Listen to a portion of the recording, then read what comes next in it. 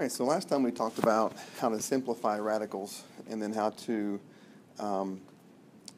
multiply two one-term radical expressions and simplify them. So we want to get into some other operations with radical expressions today.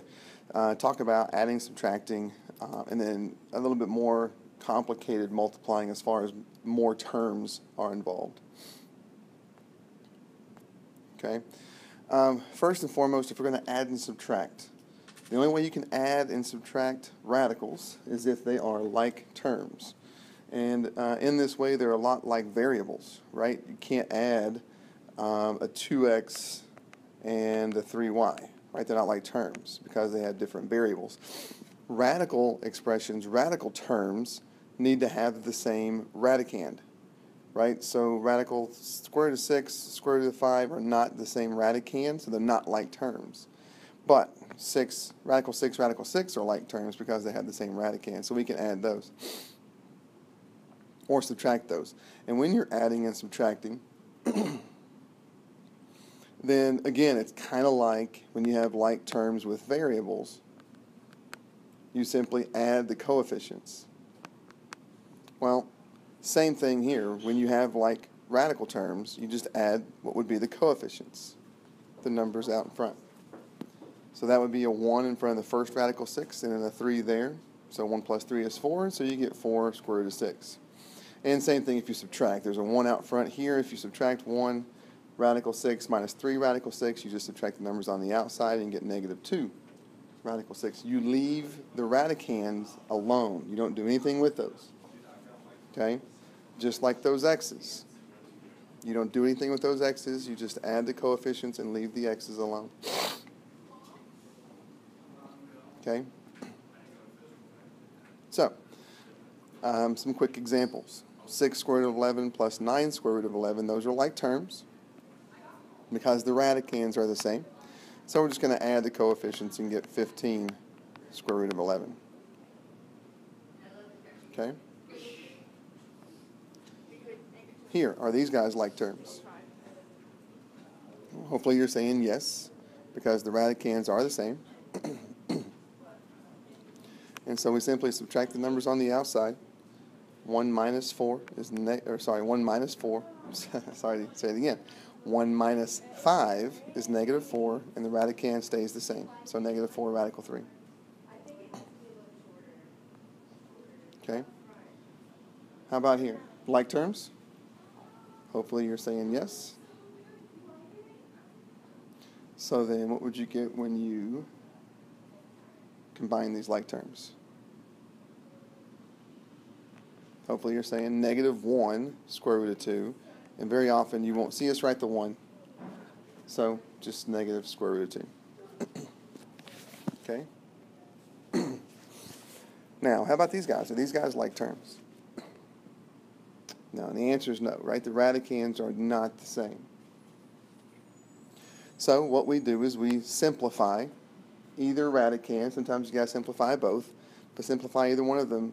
Cross your fingers and hope that you get like terms when you're done, because that might happen. For example, if I wanted to simplify the square root of 12, I got to find that perfect square factor. And I know that 4 will go into 12, so 4 times 3 would be inside the radical there.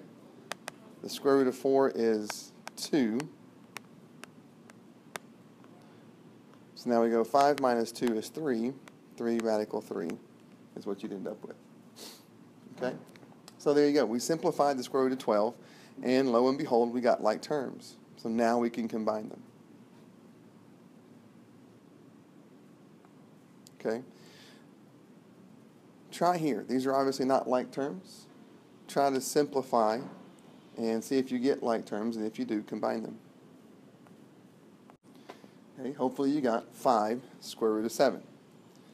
Okay, again, we simplify the 28 by factoring out a perfect square factor of 4. So 4 times 7 would be in your radicand. Square root of 4 is 2, so we get 2 times 2. And when you square root the 4 to get 2, the 2 has to come right out front the radical here and get multiplied into that 2. So 2 times 2 is 4. And then now we got like terms because the radicands are 7s. They're both the same, and we just add the numbers on the outside. 1 plus 4 is 5. Okay. Now, here's a situation where you have to simplify both radicals. So simplify those guys and see what you come up with. Try to combine like terms if you can.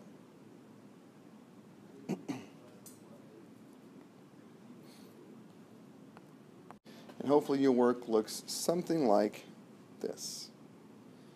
Right? So 16 will break down into, 32 will break down into 16 times 2. Square root of 16 is 4, so we bring the 4 out in front of the first one.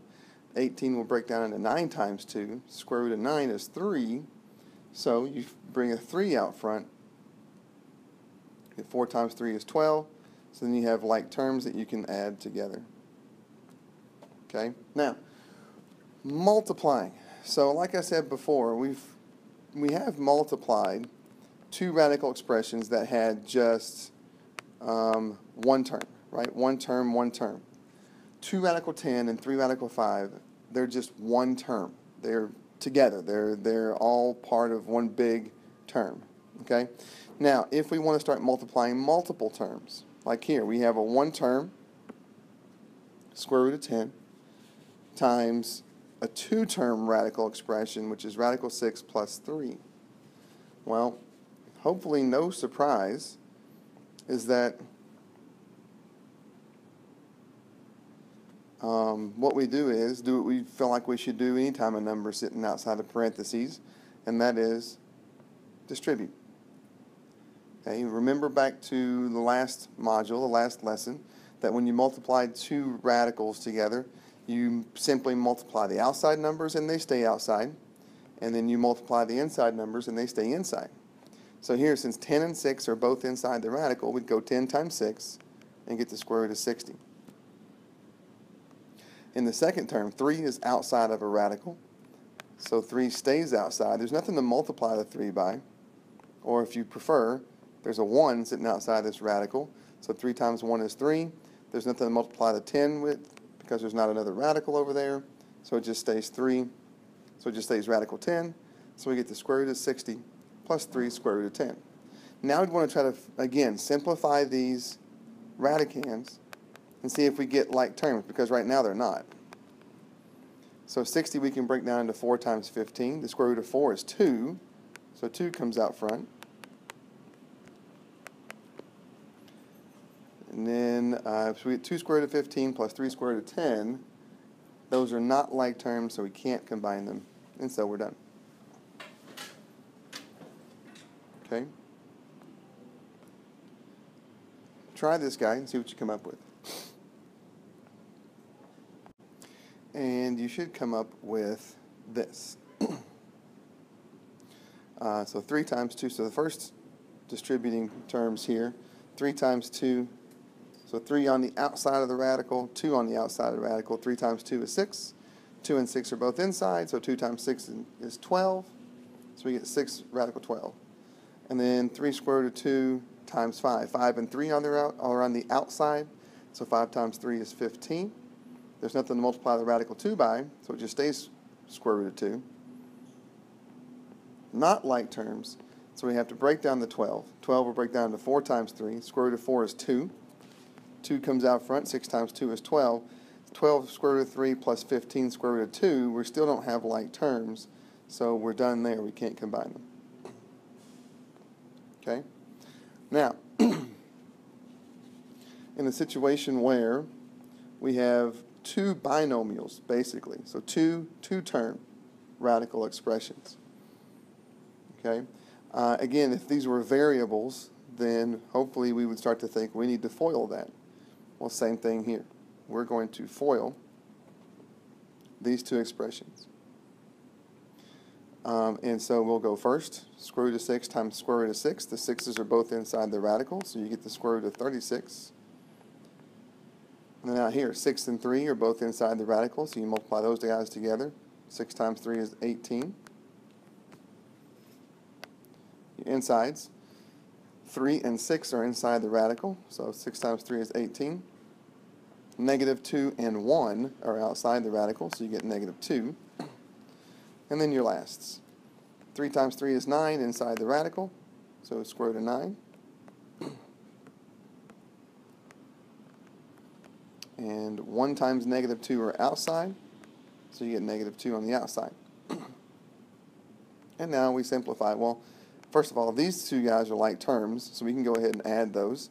The square root of 36 is just 6.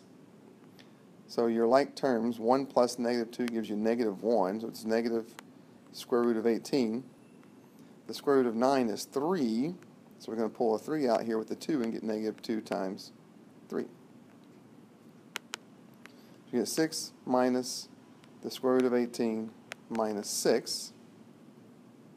Well, 6 minus 6 is 0, and we're left with this negative square root of 18. Well, we can break down we can break down 18 into 9 times 2.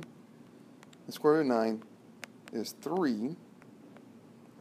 So 3 comes outside, 2 stays inside, and there we've simplified. So when you multiply those two binomials together, you get one term, negative 3 square root of 2. And that won't happen all the time, but it did happen here. Okay? Number 10, square root of 11 minus 2 squared. There is a trick to this. You have to go back to squaring binomials to pick it up, but if you don't remember the trick, that's fine. Just write these two binomials down next to each other, or write this one binomial down next to itself, because when you square something, you're multiplying it by itself. And then we're back to FOILing. First, 11 times 11 inside the radical gives you the square root of 121. Radical 11 times negative 2. Negative 2 outside, 11 inside, you get negative 2 square root of 11. Inside here, same thing, negative 2 is outside, square root of 11 is inside, or 11 is inside, so you get negative 2 square root of 11. And negative 2 is positive 4. The square root of 121 is 11. You've got two like terms here that we can combine and get negative 4 square root of 11. And then you get plus 4 out here. Well, 11 plus 4 is 15. And there you go, 15 minus 4 square root of 11. You cannot combine these you cannot combine these two terms because they're not like terms. This guy has a radical 11, this guy does not. So you're not going to combine the 15 and the negative 4. You're just going to leave it alone. It's as far as we can go. Okay? All right. That gets us to also talking about simplifying from the quadratic formula. And number 11 comes exactly from the quadratic formula, which is opposite b plus or minus the square root of b squared minus 4ac all over 2a. And so this has come from that.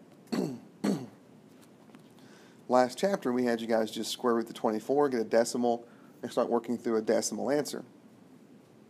Now we're not going to do that. We're going to try to simplify the radical and simplify the fraction at the same time. So how does that work? Well, we're going to reduce this radical by breaking it down, right? So 24 we can break down into 4 times 6. The square root of 4 is 2, so we get 2 plus or minus 2 square root of 6 all over 2. Okay?